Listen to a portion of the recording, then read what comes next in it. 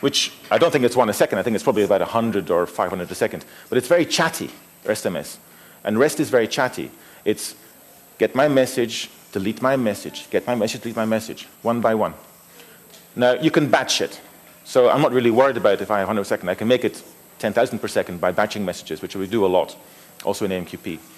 So the trick is you make it simple, you make it work, you find out where it's too slow, you make it better. You don't start by making it fantastic. Start making it simple and making it work. And then when people say, look, it's too slow for me, make it better. AMQP is somewhere here. It can do something like 100,000 to about 500,000 a second, depending on the implementation, which is more than anyone needs outside of certain large companies. Do you know any off-the-shelf packages to do things like systems or workflow that fit into the OpenAMQ?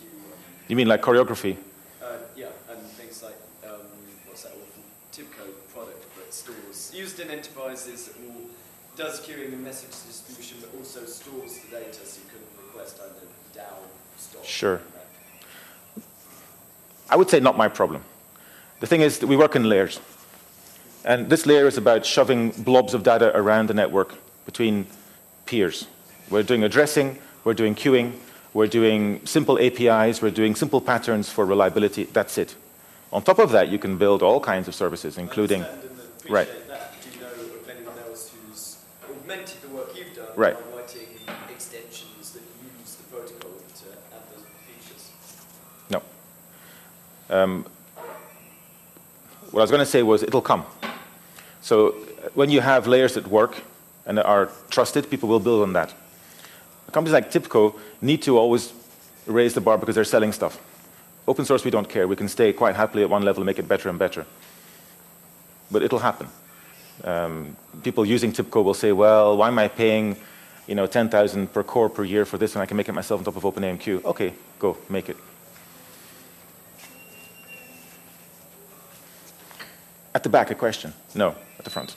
I'm looking for a messaging solution. I found one that's quite similar, called Epix from Argon Laboratory. Do you know it? No. And there are many, many messaging products. Many. Thousands. And there are many open source products. The trick is, what are you actually buying? And this is the thing. It is... No. We have product, we have API, we have protocol.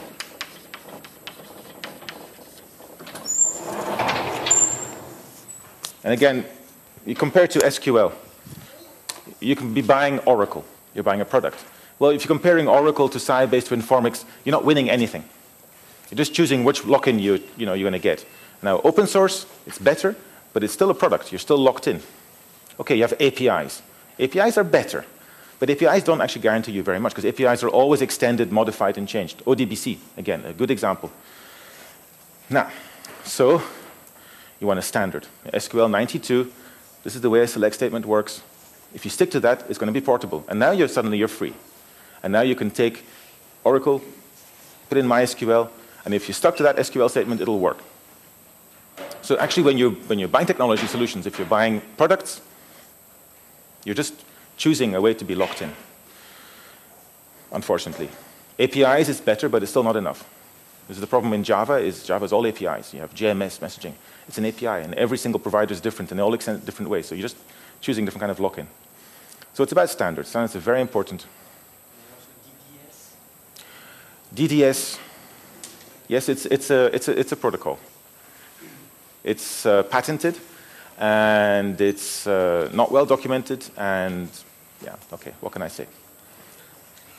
I'm not a fan of DDS, not a fan of patents, indeed. How long do we have still? We still have about 30 minutes, so anyone that wants to ask more questions, please. Did anyone get Wi-Fi working in the meantime? Noemi, did you get Wi-Fi working? No? Oh, sorry, okay. What happens if the broker fails? Do you have some kind of... Then you're in trouble. No, I'm just joking. Brokers fail. There are different answers to that question. The one I like best is the broker shouldn't fail. And in fact, we put our effort into making a broker that doesn't fail, which is more fun than making a solution for when a broker does fail. So it's like, I have a car. What happens if my car breaks? Well, what we'll do is we'll sell you 2 cars. And then we'll drive behind you with the second car all the time. The first car breaks, you jump in the second car, you carry on. It's fantastic. This is what they do. I'm serious. Okay, it's called a backup broker. And you actually have 2 brokers running and 2 big machines. And the one is going vrrr, the one's going vrrr, and this one dies. So then you switch over to the backup broker, and then you hope it all works. Nah, useless. This is what enterprise likes, but it's useless. It's really a bad way of making reliability. The machine could break down, not the software. Yes, machine could break down.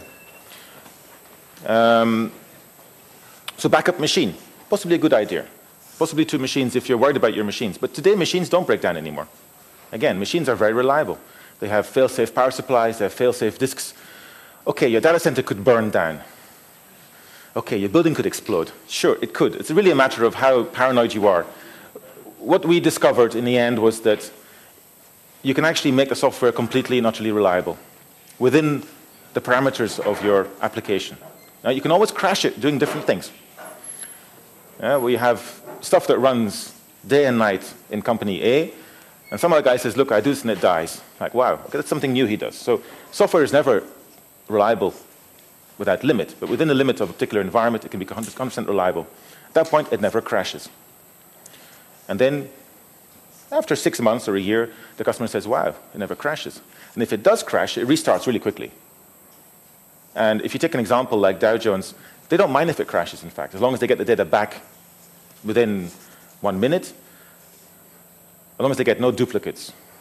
They don't mind if they lose data, in fact. But they hate getting data twice. You imagine that the stock price of Microsoft is going up and suddenly goes back up. They would be crazy. So a gap is fine. Data later in the wrong order or double is really bad. So companies have lots of different requirements. There are different answers to that question, basically. And my answer is make it really reliable and, try not to make it crash. Try to stop it crashing. Do you use a particular product for the model, for the code generation, or is it something that's more important? Yeah, unfortunately, we've been doing this for something like 15 years now, code generations. We have our own tools for that. We have code generators. We have one called GSL. I mean, it gets really, really complex. I don't want to talk about it too much because this is not simple. But it's a code generator. We have frameworks built around something called XNF, which is, again, a modeling tool. And if you look at imatics.com, you'll find some reference to this. Code generation is, unfortunately, very leveraged, so it gets very abstract very quickly. And that's a bit of a shame. It means that people don't understand what we do. In fact, when we write software, we invent new languages, meta languages, modeling languages, which describe protocols, describe state machines, describe classes. Then we generate from that, and we generate the generators.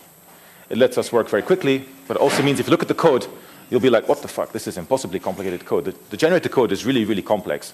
And the meta code is very abstract. So it's a bit of a difficulty for participation. It does let us write very good software very quickly. Yeah. It's open source?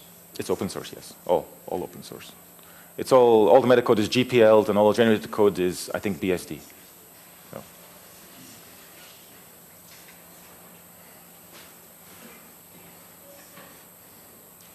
Okay, hands up who here is for the next speech and not my speech, just to see. Well, thank you. Okay, thanks, guys.